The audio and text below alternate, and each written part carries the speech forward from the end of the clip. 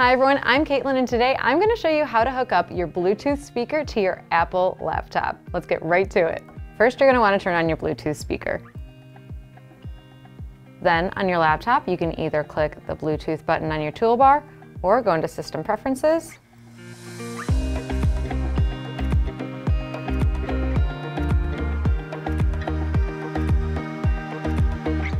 And make sure your Bluetooth is turned on.